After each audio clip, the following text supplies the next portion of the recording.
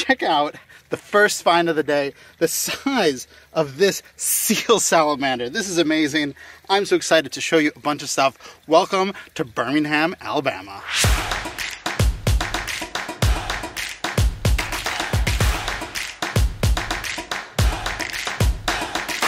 Well, this is excellent. This is a huge seal salamander, and it's kind of hard to see, but if you look behind the eye, there's a line that extends to the back of the jaw.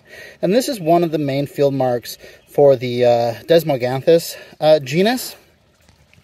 And so that really limits the number of things that this could be, but just based off of the size and the very sort of simple but little spotted pattern and a pointed face, makes me think that this is a seal salamander. They're one of the bigger salamanders in the genus, and so just excellent to see.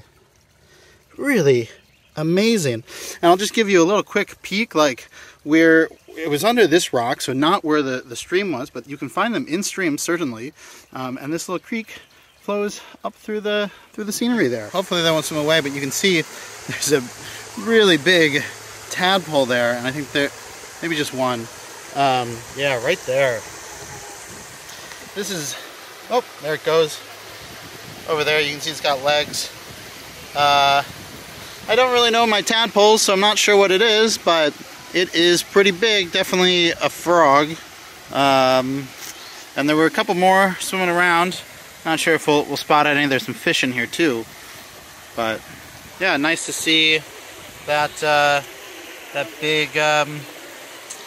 that big tadpole. It does look like it's forming dorsolateral ridges, and so if I had a guess, I'd say maybe this is a green frog. But like I said, I don't know my tadpoles well, so not sure. Well, I'm not sure exactly what swam off. It looked, look at that. So that was really cool. That was a Southern Two-lined Salamander. It was really hard to make out, but you can see the faint sort of pattern on it, the two lines in the back and the speckles in between. So I'm pretty confident that was a Southern Two-lined Salamander, a great find for today, and just really cool because they're aquatic breeders. So, you know, back at home, like the slender salamanders, you don't find deep in water like this. But of course, these are different species, a different genus, and so they're going to have the Southern Two-lined Salamanders are going to have their aquatic phase because they breed in areas like this. All right, there we go. I caught one, and you can see it even still has its little gills there because they're breeding aquatic. But you can see that dark outline on each side of it is really what's making me think that this is the aquatic form of a Southern Two-lined Salamander. Yeah, those gills are really cool.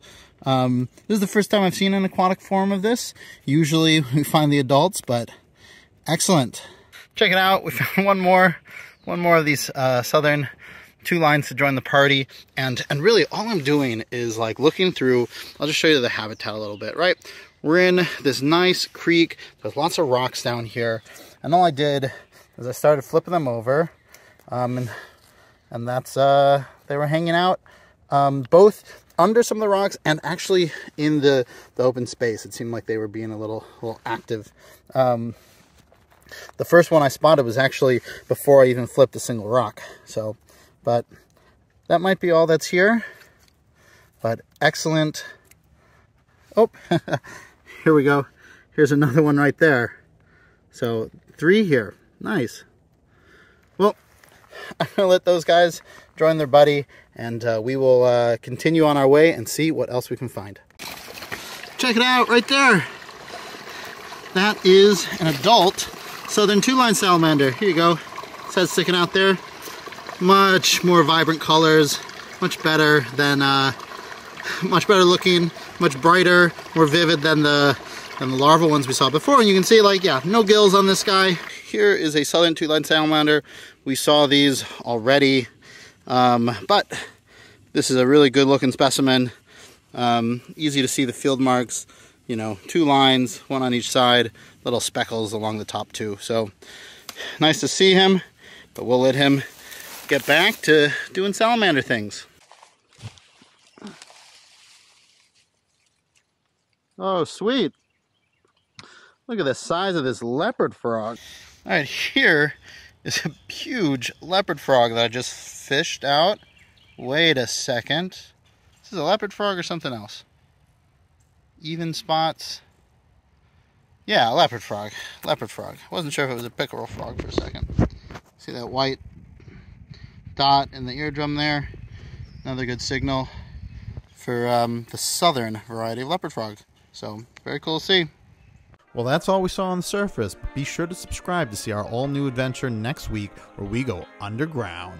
I'm Greg Schechter, this is Schechter Natural History, and I'll see you in the field.